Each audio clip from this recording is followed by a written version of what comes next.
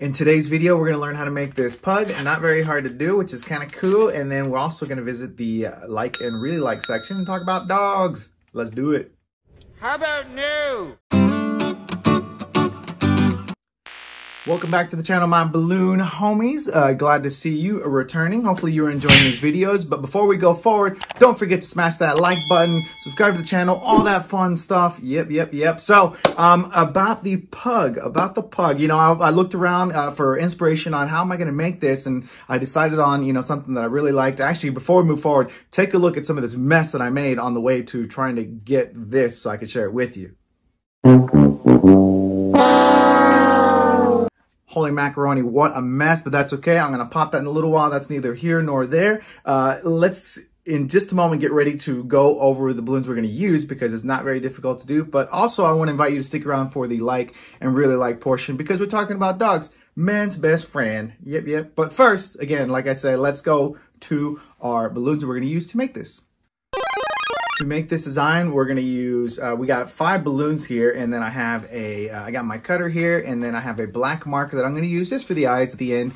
And so let's look at this. You see just part of the black balloon. I'm going to cut some of this off. Same thing for the, I'm going to use a little pink for our tongue. The white's going to be for our eyes, really underinflated. That way I can split it and jam it in there. And both of these are blush and are brown. You see brown's got a lot more of a tail on it there than the blush does, which is, you know, we're just going to use this for the bottom portion of the jaw there. And then I have about a hand's grip on the end here as well, okay? So let's go ahead and start with our blush balloon first, and then we'll work out everything else.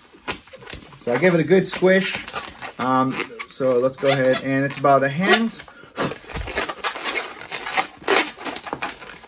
grip there, and I just matched it up there, all right? And go right to a pinch twist. Give it another little squish there. Go right to our neck, about 2 fingers. Then we got our front legs there. And it's about 4 fingers there. And I'm gonna roll this through here. There we go. So this is what we have so far. And then we'll do our body, pinch twist. Give it a squish. And you know what? I could have used a little less air in this. I'll show you why though, because at the end, the tail, see that? I could use a little bit because what I want to do is I want to do one more loop here. So let me go ahead and pinch a little hole in it. There we go. I think I got it. Yep, there we go. Good. So now what I do is I'm just going to grab that little piece there. There we go, a little less. And now I'm going to make one more loop at the end here. Let me give it a little bit of a stretch as I do it. Okay. And what we do is we give our little pug a little curl on his tail there at the end. You know, when I was working with this, I was like, man, you know, what is going to be the best way to do this to get that little curl tail without adding a glue dot or anything like that, and still give off that impression. And I think putting a loop on there, it worked out really well without having it separate or anything like that. So let's go ahead and move on to the brown balloon, and we'll keep going and making this design. Actually, the brown balloon and the white balloon. So I have the white balloon tucked inside my shirt, but I have my brown balloon so I can anchor it right here at the pinch twist, okay? And what I'm gonna do is I'm gonna make it slightly bigger because the brown balloon, I'm gonna have it be just a little bit longer because I want that white balloon to be able to insert in this spot here. So what I'm gonna do is I'm gonna take the brown balloon, I'm gonna feed it through this top portion here, which is the head. There we go. Alrighty. So that's what I have. Alright, so now what I'm going to do, because we have just a single balloon running across there, I'm going to go ahead and split the white balloon and put it inside there. And then we'll continue with the rest of the design. I found it easier to do it then instead of trying to... There we go. Instead of trying to do it afterward. When this other balloon comes back across. So that's where we're going right now. We're coming right back to the pinch twist with our brown balloon, okay?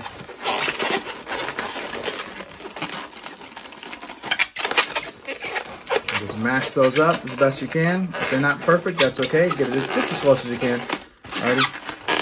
Get that baby pull there. Okay. Alrighty, so what I'm gonna do is now, there is a just you know, what happened is, you know, when I was, like I said, I was looking around for different ways to do this. There's this, I believe it's a snake design is like where this comes from. Doing this, if you flip it upside down, you can kind of see the darker portion on the top there, makes it for like a real evil looking snake. This seemed to work out really well for what I was going for. And I think also, let me go ahead and continue with this, and then we'll keep talking as well. Pardon me. I'm going to wrap this around the front here, but I want it to go underneath the eyes here, okay? So what's going to happen is it's going to go ahead and it's going to... See that? Okay. And now we can twist it back in here. Back at the pinch twist, okay? So there we go, and you can adjust the eyes if you need to. I'm gonna, you know, just adjust it a little bit so the eyes poke out a little bit. And let me go ahead and get rid of this, but I'm gonna break this off. Normally I would say don't break this too close towards the end here, but I want to use this for the ears here. So let me go ahead and break it off. Just so, and I'll reinflate this in just a minute, but for now, I just want to make sure I hide this little bit right here. Okay, there we go. So far, so good. Alrighty. And so right now it looks, without the eyes and or the ears on it and stuff, and the nose and everything, looks a little bit goofy right now. I know that, again, using this for a different design has worked out really well, but let me just talk about this for a second before we move forward. So you realize, like, you know, where the inspiration came from this, because this idea, the head seemed to be pretty modular for what we needed to do. Snake design also with this running across here. This is also, I'm pretty sure I've seen people use this for a whale. Yeah, so just wanted to spend a second on that and not overlook that. For some of you guys, you see that and you're like, I know where that's from. So anyway, let's go ahead and reinflate these just for a second.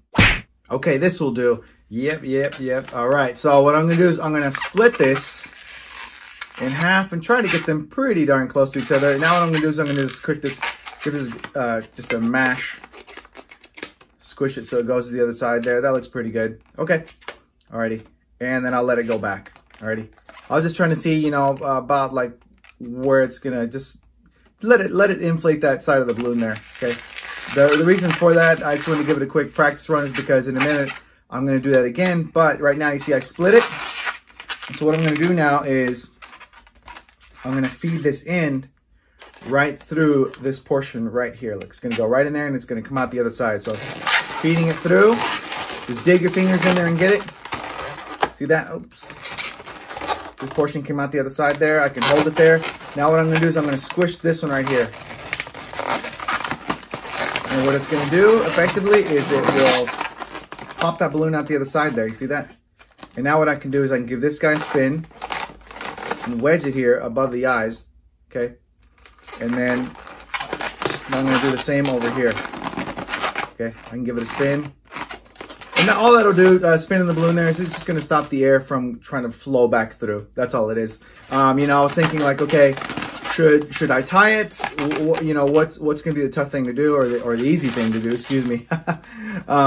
And I figured, oh man, I better just, you know, wind it up, and that's going to be the easy thing to do. Because if you try to tie this with bubbles on the end there, it's going to definitely be a little bit challenge, you know, for you. So anyway, let's go ahead and get ready to add our nose and our tongue, and we'll be on our way. We got them ready to go. I'm going to go ahead and trim some of this off here. I don't want, actually I can work with that. I'm going to trim this part off right here. There you go. Oh, and you get a lot today. There you go. Nice. Oops, and I dropped my little doggy. That's okay. And we'll go ahead and do about right there. There you go. That'll make them easy to anchor in there. So let's go ahead and get that dog back. My dog is back. But before I do that, let me go ahead and also give you this. There you go. Alrighty, so the nose just right in the front there. Just fish that down inside, feed it through. Fish for it. There you go. Okay, so what I'm going to do is I'm just going to pull this back here. Pull all the way to the pinch twist there. Probably not necessary, but it's easy. It's a good anchor point. Okay, so there we go. And then for our little tongue sticking out there, I'm going to come from the bottom and go over the top. And there's so much pressure from this balloon going across here that I'm just going to pull up on it, and I'm just going to drape it over the nose there. So it just went over the nose, and it's just sitting right there, okay? And pressure's going to hold that baby in place. There it is, okay? Alrighty, there's your pug. Let's go ahead and draw some eyes on him. They're real basic. They're going to look like this. There it is. All right. Cool. Hopefully that was very easy for you to do. Hopefully I didn't make it too complicated to follow. I realize this head structure is not usually used for, I don't think it's typical for a dog, but let me go ahead and put him over to the side there for a second as we go into our like and really like portion of the channel. And that is, and I'll spend just a short time on it. I won't be too long because I feel like you spent more time on the design, and I think that's primarily what you're here for.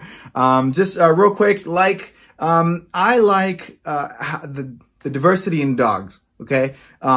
Just because they come in all different shapes and sizes. In this case, the pug, just a quirky, cute little dog, you know. Actually, I have a little bit of short footage of one that I found that I thought was really cute. Check it out.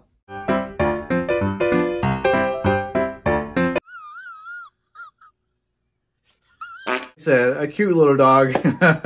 You could put him in a swing. Wow, I wouldn't imagine that. And at the other end of the spectrum, we have our Malinois. Malinois, did I say that right? Check him out. Dude, he don't play around.